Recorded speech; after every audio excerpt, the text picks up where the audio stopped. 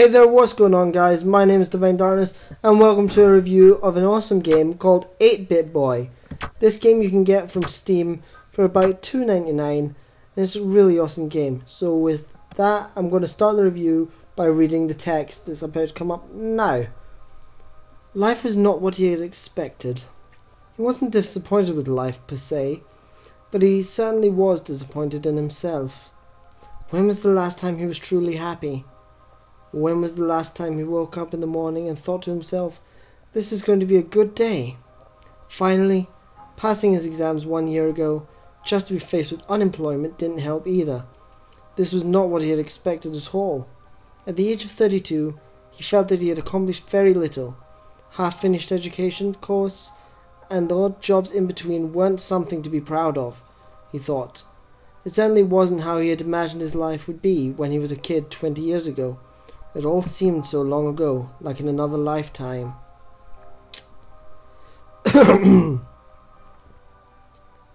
He tried to remember how life was back then, back when he used to play games all day long on his trusted console.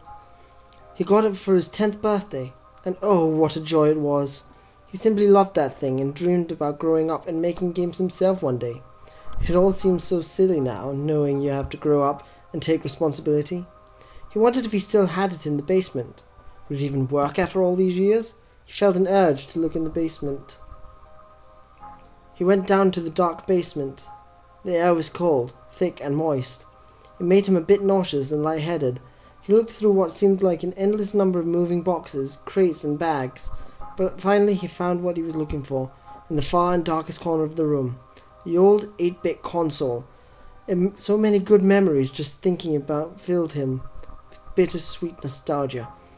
He looked through some of the old games. Most of them were a little fuzzy around the label, and some even had mold on them. Suddenly he was struck with fear, looking at the last game cartridge in the pile. It seemed completely new and shiny. It even had that harsh chemical smell to it that new plastic usually has.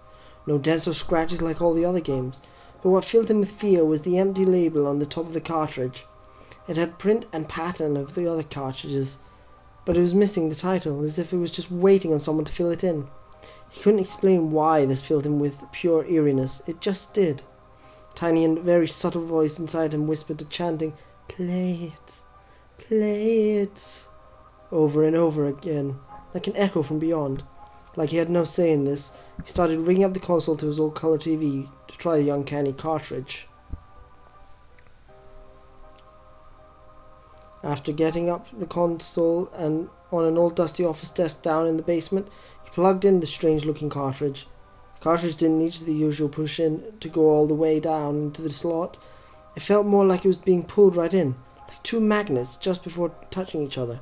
Just before flipping the wall switch, he hesitated just long enough to realize this was a very bad idea. A very bad idea indeed. Then he flipped the switch. So yeah, the game itself, the story behind it seems decent. It could do it with a bit more elaboration and the likes, but it's quite good. I'd like to say now that the gameplay itself is all pre-recorded because I wouldn't be able to do a proper review without it being pre-recorded and just playing it. So yeah, from this point, it seems at this point there doesn't seem to be any confusion on the 8-bit face because it's, oh, I just got pulled into a game. Let's go on through to the tutorial. So yeah, the tutorial is pretty basic. You see me moving back and forth. You can play this using the arrow keys on your keyboard or with a gamepad, which is quite decent for an 8-bit game. It makes sense. Pressing up to jump, left and right to move, and down to duck. It's pretty decent, I should say, trying to jump up over to there. I believe there's 4 parts of the tutorial, and it has different, as you can see there, I got a power up which was a shield.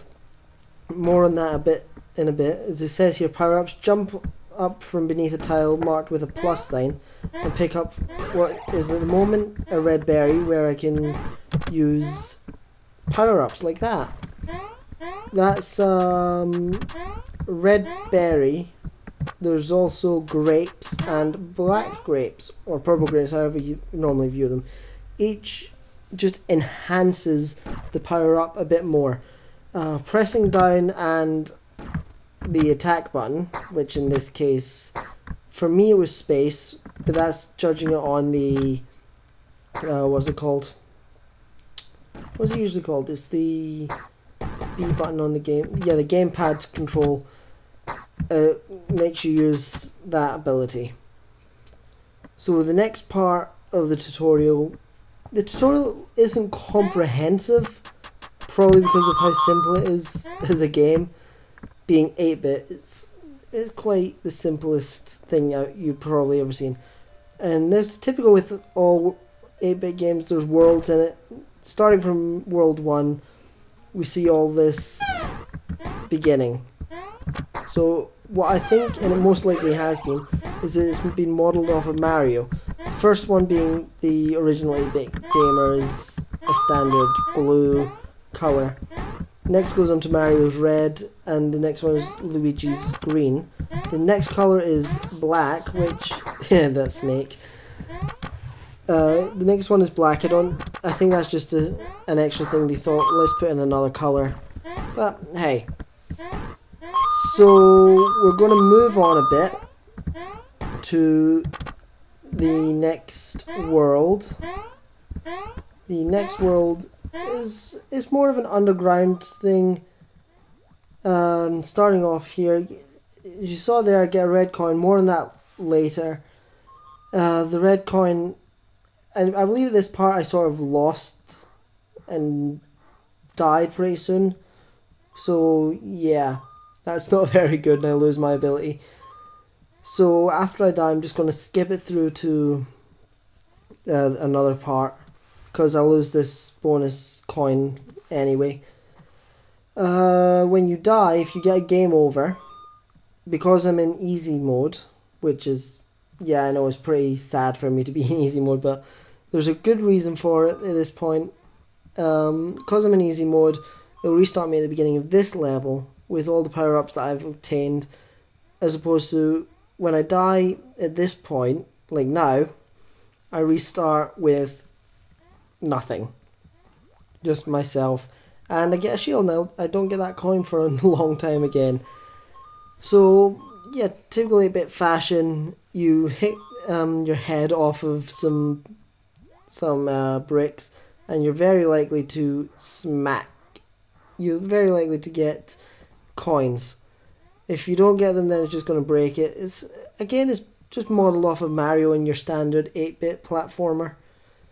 Yeah, there's not much else to it.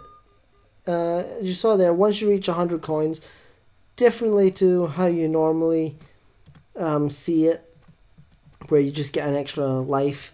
In this game, you have a randomizer of sorts that makes either you get an extra life or you get a shield, you get a power up.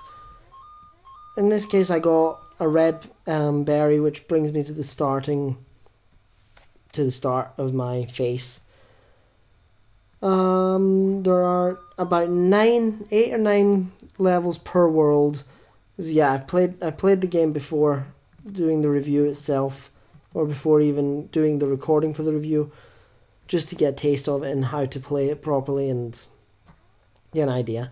So I got through, played the boss, saw how it was. As I said, it's about 8, 9 levels, and then the boss. So let's skip on through to the boss level. The boss level, at the beginning of it, you don't have control. It just walks you right through to where he is. In this case, it's a giant bird, chicken thing. It doesn't matter whether I have a power up or not, because I cannot use it on. You can't use the power up on the boss. I died a couple times in this because unlike most people, I don't learn from my mistakes, and I do the same thing. It takes me a bit to realize, oh, maybe it's because of that. But yeah, the only way you can actually beat this boss, I haven't tried any of the other bosses yet because I'm just doing this for the moment. The only way you can beat this boss, you saw there, all I can do is jump on top of his head. I see you there. I thought it took me a bit longer to learn, but it doesn't. It didn't take me that long. I was scared I was going to get hit by that because while he's like that, you cannot actually kill him. You can't hit him. So we tried that, and there we go. He's destroyed. The item you get next, I'm not sure what it is about. It's some multicolored feather of sorts. Still haven't figured out what it's for. It might be a way to get out of the game, but who knows. At this point I get another shield, which is useless to me right now, and we go on to the next world after getting the save coin. So yeah, with that there's not much else to it. On playability I'd give it a 9 because it's a fun game to play, enjoyable for those of us that are nostalgic. Design for an 8-bit, for a standard 8-bit, is really clean cut. I'm going to give it an 8 out of 10 because it could be a lot smoother, and as you can see at this point I moved on to World 2 to because I knew I was going to be talking through it.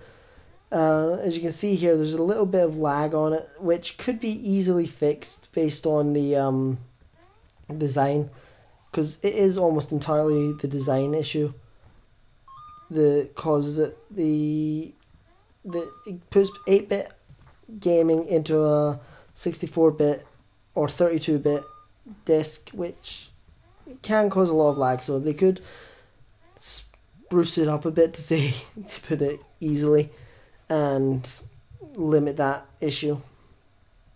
So yeah, other than that, there's not much else you can say about it. Overall, I've given it 9 out of 10 for playability, 8 out of 10, so that's a solid 8.5 out of 10 for the overall game, which I think is a very good thing, because I don't normally give good reviews to games like this. I love these games so much that it's just really hard for me to get into it. And as I said, I've played this quite a bit. I'm halfway through World 2, and I keep on dying, as you can see. Get game over. You see here that I move straight.